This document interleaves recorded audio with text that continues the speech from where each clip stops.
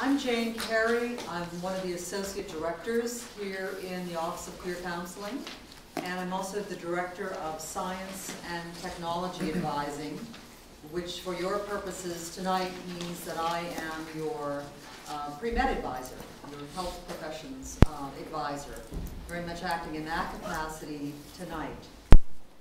This is a meeting for those of you who intend to apply to medical school next summer, 2012, to matriculate in 2013.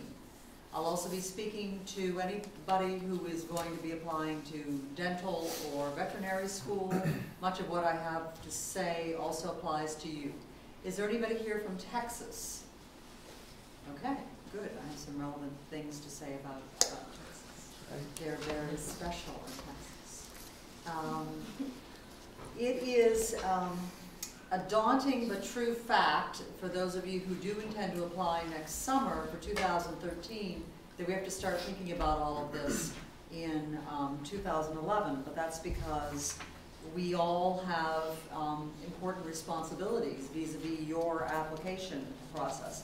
My responsibilities include advising you about the process and supporting your applications to those health profession schools with an evaluation letter from Williams.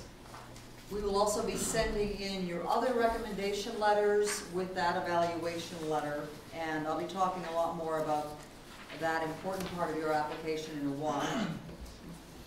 Your responsibilities include getting me what I need in terms of information to write you a great evaluation letter and applying in a timely way to ensure that you have a good crack at being accepted.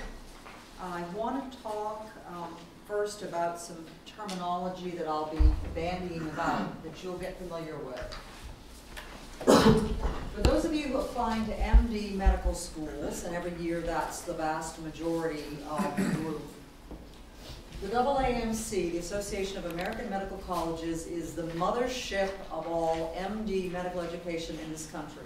It supports pre-meds through residents through doctors, based in Washington, D.C.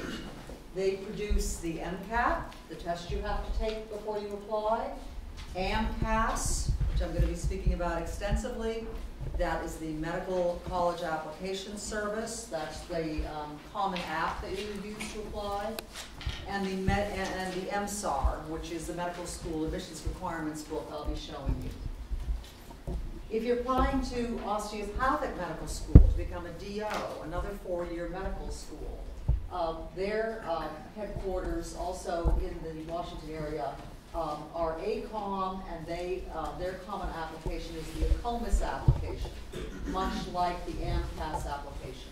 To apply to DO schools, you also need to take the MCAT. Those of you from Texas, if you want to apply to Texas schools, they have their own application process.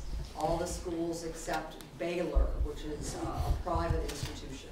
All the Texas schools you need to apply through this application service, as well as AMCAS if you're applying outside of Texas.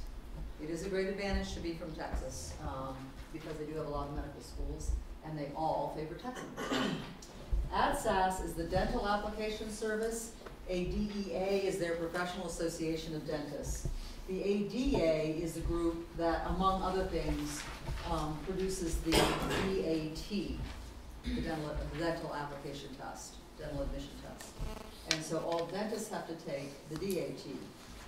Pre-vets may take a particular test that they have, the veterinary admission test.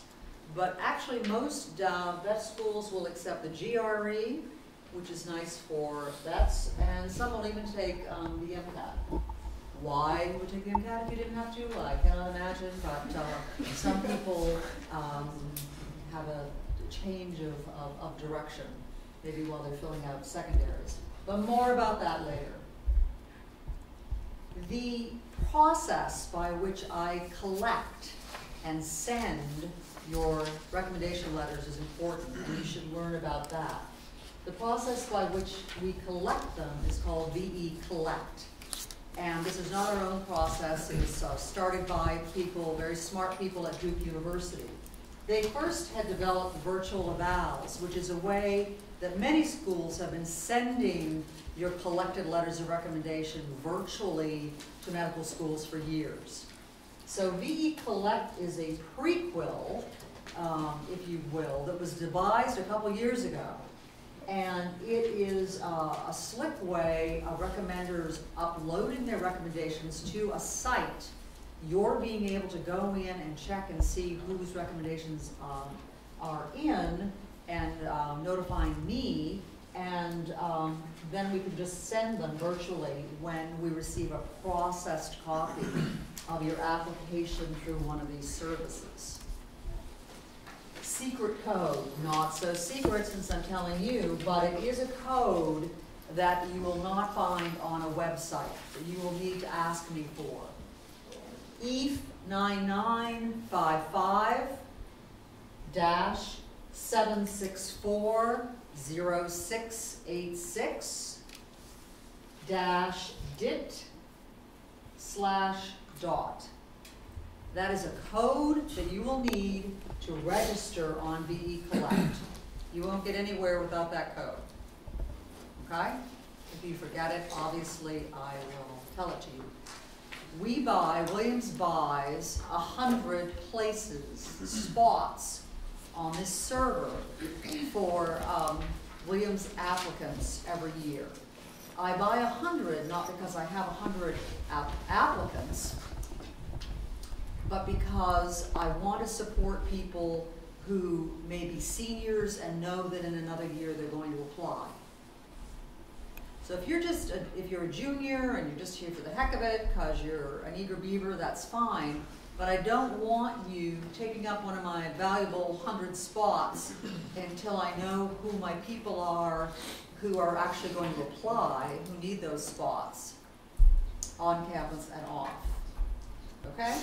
Seniors, as I said, if you know if you're not applying next year, but you're going to be soon, and you want to ask for recommendations while you're here on campus, which is a darn good idea, you can create a file.